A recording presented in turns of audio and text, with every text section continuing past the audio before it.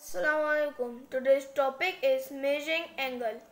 We will take example measure angle PQR. We will take Q because it is between P and R. We will use protractor for measuring angle PQR. Is this the correct way? No.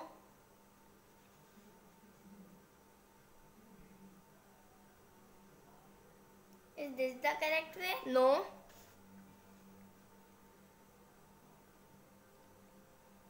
Is this the correct way? No.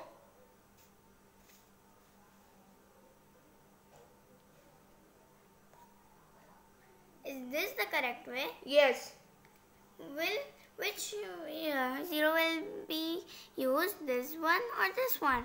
We will use this one, not that one, because it is not on the zero is not on the line, and this zero is on the line.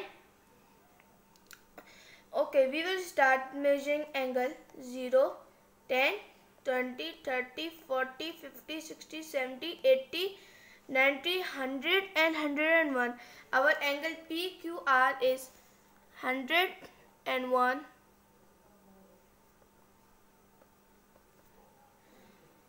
Hope you understood the way of measuring angle. Thank you. Bye bye.